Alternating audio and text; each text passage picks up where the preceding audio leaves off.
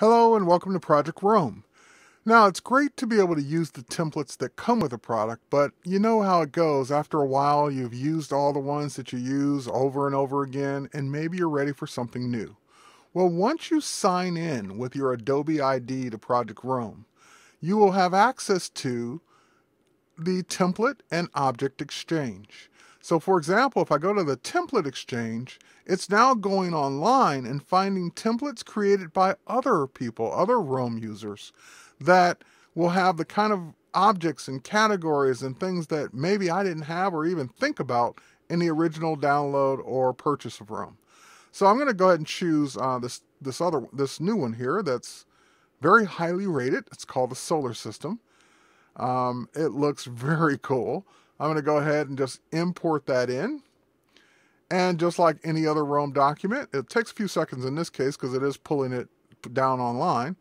And then it goes ahead and allows me to use this template for anything that I want to create.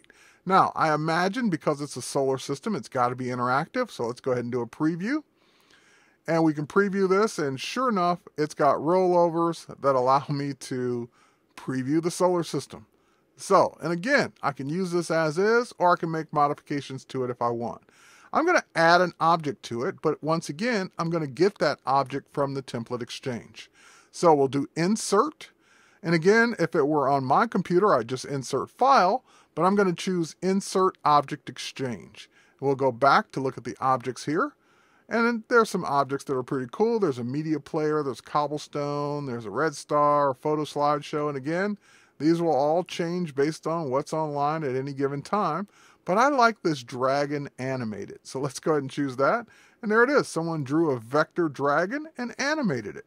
So let's go ahead and import that in. And just that easily, I pull that from an online source, the template and object exchange for Rome. And now that is in my solar system view. Not sure that it makes sense here, but it's there. So now if we preview that, we have our interactive solar system with our flying animated dragon just that easily using Rome and the object and template exchange. Again, all you need to do is get Rome and sign in with your Adobe ID, and you'll have access to all the content that all the other great Rome users out there are creating, and you can use those right inside your copy of Rome. That's it for this quick video on using the template exchange and object exchange for Rome. My name's Terry White. Thanks for watching.